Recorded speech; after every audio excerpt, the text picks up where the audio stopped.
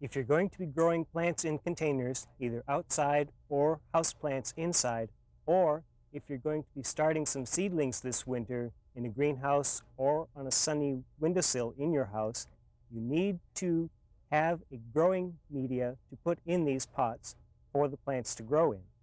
One of the most basic media to grow in is what you're growing your garden in outside, and that's just plain old garden soil.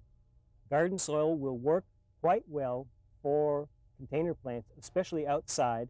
It has, if you have a good garden soil, it has everything that these plants will need, plus it has some weight to it, especially if you're in a windy area. That extra weight will keep the plant from toppling over in the wind, as can happen with some of the lighter soilless mixes. Garden soil is not really good for starting seedlings in as it comes from the garden, because there are so many fungi and bacteria in it. When you get into the warm, moist conditions that you get into in a greenhouse or while you're trying to start the seedlings, very often the seedlings will damp off. There will be a fungus rot right at the soil line, which is very common with unsterilized garden soil. You can use plain old garden soil for starting seedlings if you sterilize it first. What you need to do, only use this if you have good garden soil, if it's a loam or a sandy loam. If you have a very tight clay soil, don't bother trying to sterilize it. To sterilize it, you need moist soil, and you need to heat it to 160 degrees for 10 minutes or 180 degrees for 30 minutes as a maximum. You don't need to get it any hotter than 180 degrees, and you don't need to have it that hot for any longer than 30 minutes. What this does is it will kill off all of the harmful organisms, weed seeds, nematodes, fungi, and leave you with a mostly sterile media that can work very well as a planting media for starting seedlings. If you have a clay soil, a high clay soil, and you do sterilize it with heat, then you're liable to end up with brick if you're not too careful. So as I say, only do this with good garden soil. Also, do it outside. The smell of cooking garden soil is very unique. It brings back fond memories for me because my father used to sterilize soil for his greenhouse. But it's hard to describe, but in effect, it's very close to dirty socks. It's not something you want in the kitchen. It is very, very strong odor. So if you do use garden soil, cook it outside and make sure that you get it to the right temperature to avoid problems. Another part of a potting mixture that you can use is just compost from your compost pile. It has a good high organic matter, and it has some nutrients in it, but it shares the problem with garden soil in that it isn't really a sterile media. There are a lot of fungal organisms in it, and for starting seedlings, you can run into problems with damping off using compost. It works just fine in a soil mix for container plants, large plants that you don't have to worry about damping off. But for starting seedlings, it's probably not your best.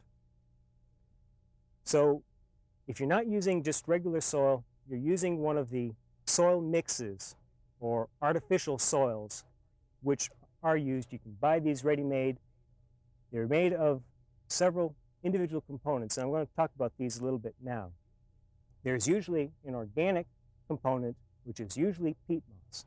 Peat comes from northern bogs. It is ground up and dried. It is mostly sterile because it is very acid, and not very much can grow in it.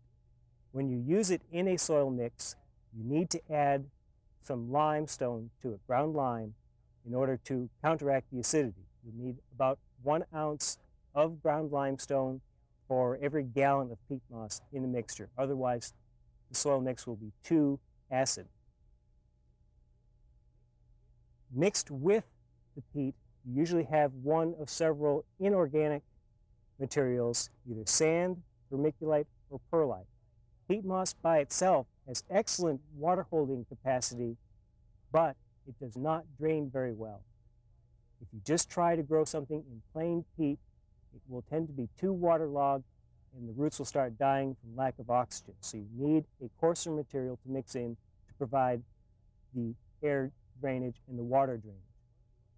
One of these is perlite. Perlite is puffed volcanic rock. It is just natural rock which has been heat treated, and it acts very much like puffed wheat or puffed rice. Under this very quick heat, the water inside puffs open and it expands tremendously, and that's where you get the very light perlite granules.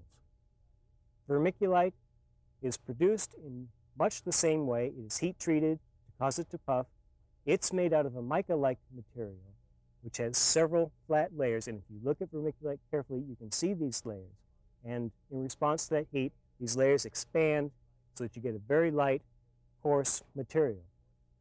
Of course, you have sand, which can be used. It provides the same function in providing a coarseness to the material so that water and air can drain through. Sand has the advantage that it does have some weight and can provide stability in a windy situation. Sand has the disadvantage that it is heavy, and if you are carrying several flats of it, it can be too much to carry. The vermiculite and perlite mixtures are much lighter, much easier to handle. But sand, vermiculite, and perlite can be used interchangeably in any of these soil mixes.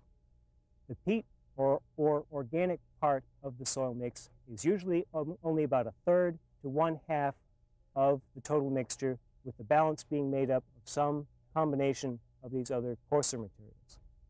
Here in front we have a peat vermiculite mixture, approximately 1/2 and 1/2. If you look there, you can see the two different components. In the back we have a peat vermiculite and perlite mixture. If you look carefully, you can also see the perlite in there. Now be careful, especially with the perlite, if you're working with it. It is very dusty. Wet it down first before you try and work with it, and it's important to wear one of these paper dust masks when you're working with it, because the dust can be very irritating to your lungs and to your nostrils. If you only want and need a small portion of soil, it's probably best to get a commercial preparation. They're widely available from a variety of outlets, pre-mixed. You don't have to worry about buying the components and getting the proportions right. One last point about these inorganic soil mixes is that the peat, the vermiculite, the perlite, and the sand do not have any nutrients in them. So you are providing a medium, a place for the roots to grow, but it's very important that you also provide fertilizer, because there is none in these components. Any fertilizer has to be supplied by you, either mixed in with the soil or added as a diluted soluble fertilizer afterwards. So, to sum up, if you are growing container plants, large container plants, you can use garden soil very successfully, either straight or mixed with sand or compost or peat moss. It's easier and much more sterile if you're using seedlings to use one of these artificial mixes. These artificial mixes can also be used for container and houseplants just as successfully. One thing, if you're growing seedlings, make certain your soil is sterile, either sterilized soil or peat light or peat vermiculite mix.